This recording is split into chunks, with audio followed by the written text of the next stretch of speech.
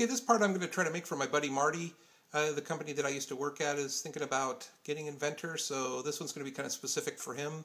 Going to make a tabletop. See how it spun around like that? I don't really know why I like to make the orientation. We're going to do it from the plan view at the top. It has this polygon, so it's an 8-sided polygon. Going to pick from the center. And you can see it kind of rotates around. I'll show you how to get around with that part. So right now we need to constrain it. It's kind of rotating this way, but it's also a little bit messed up because it wasn't at 0. I'm going to make this plane visible, project the geometry, just so you can see. Now we're going to come in here, and now we're going to make it so now that's parallel and perpendicular. And the dimension that I'm going to use across here is 48 inches. So now we have a fully constrained part. Remember, that was one of our important... Oh, let's go to our view. Shaded with edges. Fully constrained part. It's all blue. I'm going to go into the sheet metal, and their stuff's a little bit heavier. I'm going to start with 094, and then we'll for 12 gauge, and then we'll bump it up, and I'll show you how easy it is once you get your configuration to change that. Face, apply. So now we have our thickness, 094. I want to go in and I want to put the bends around the outside. I think they were 1.5-inch flanges. If I remember correctly, they use a little bit bigger radius over there, so we'll go with a 0.094. We'll take the radius plus, which is what the material thickness is, and now we're going to go and we're going to go to the bottom because we want to have the bends go down. One of the things too, remember, we want to come in and make our corners really nice and tight for the welders. So we'll go in 001. Let's go back and we'll run around and get the rest of these flanges. As we talked about before, so there's a top and a bottom. There's the top, there's the bottom.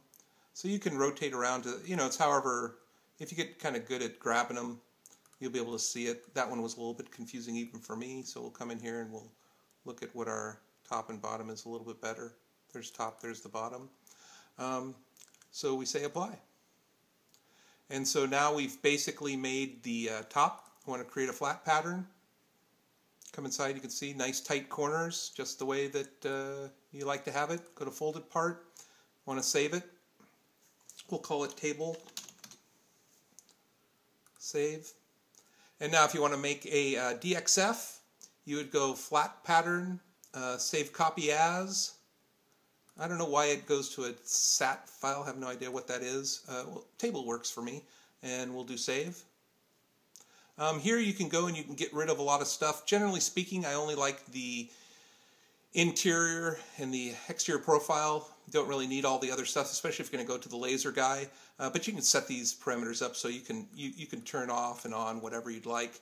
If you're going to make the drawings like I've made on the other pieces where we've been making bend lines, you'd want to leave the bend lines on, obviously. But I know that he's going to give this just to the laser guy. So interior and outer geometry is really the only thing that the laser guy needs. Say OK.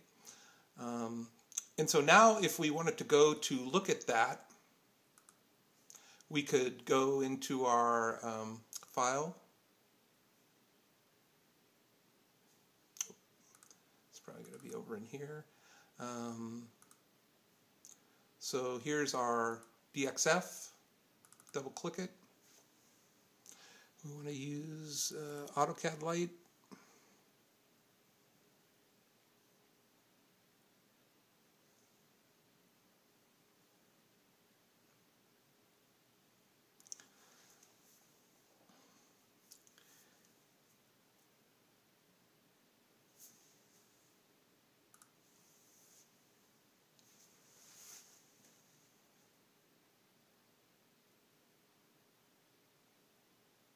So there we are. So that would be what we'd give Jason the DXF.